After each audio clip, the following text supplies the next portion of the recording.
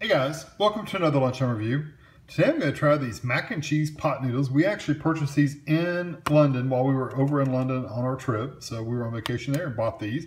They were, you can see they were basically 2 pounds or yeah, $1.99. So basically 2 pounds, which means they're like a little expensive. That's like 3 pounds for us. I mean $3 for us. So $3 for a pot noodles seems a little expensive to me, but we'll see. These are new, so that's pretty cool that I got on the new flavor. 250 calories total. And like I said, these are the mac and cheese flavor. And what you do is you take the lid off, you take the little packet of seasoning out, you fill the boiling water up to the bottom line right there, the very bottom one. You let it sit for 2 minutes. I usually let mine sit for 3 because many people in London told me to let it go longer, so I usually do mine for 3. Stir, leave it for another 3 minutes, and then add your seasoning packet, stir in, and stir it all up, and then eat it. So that's how it goes. So it's a little bit longer process than just heating up in the microwave, but it's still not bad. Okay, here's the flavor packet, so we're gonna pull that out. There's what it looks like. Tomato sauce. Huh, that's interesting. So I may try it without that first and then add the tomato. It's basically like ketchup is what it usually tastes like. So there's the powder. You can see what it looks like. And so anyway, I'm gonna let my water heat up, put it in here and stir it all up, and I'll be back. Okay, here it is after it's been at 6 minutes of resting time and stirring. Like I said, I haven't added the sauce yet because I want to taste just the macaroni and cheese, and I'll add the tomato sauce in a minute just to see if I may like it better without. So I don't want to add a lot right up front. So I'm gonna let this cool off for just a minute. It's been cooling off a little bit, but I'm going to show you a closer up vision of it, and then I'll be right back in just 1 second. Okay, all I did was flip the camera around.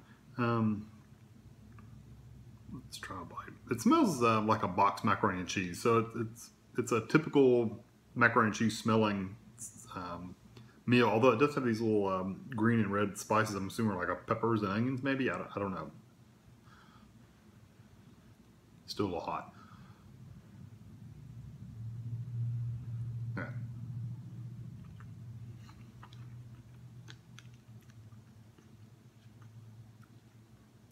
That's not bad.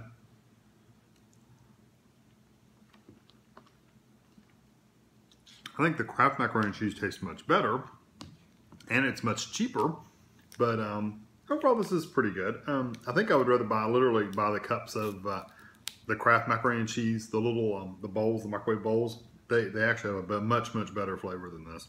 Let me add just a little bit of this tomato sauce to it. Not much, just a little bit. Like I said, it looks like ketchup.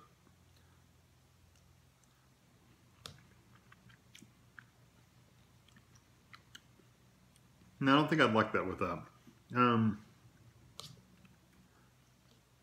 Yeah, it's a little too tomatoey. I don't like tomato sauce in my macaroni, so yeah, I'd rather just assume eat the macaroni by itself. It's okay. Like I said, not my favorite. I would probably I'd buy the Kraft macaroni and cheese bowls. They taste a lot better. Even the Velveeta macaroni bowls taste better than this.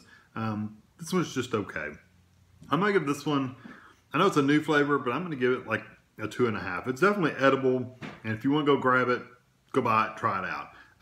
However, if you're in the United States, you can't get it anyway, unless they have it at World Market or something. But I can't imagine that. But if you're in London, the UK somewhere, try it out. You might really like it. I think there's other brands that are better. Me personally, than this, it's definitely edible. You can definitely eat it, and it will fill you up. But the flavor is not all there. So anyway, hope you enjoyed this video, and thanks for watching.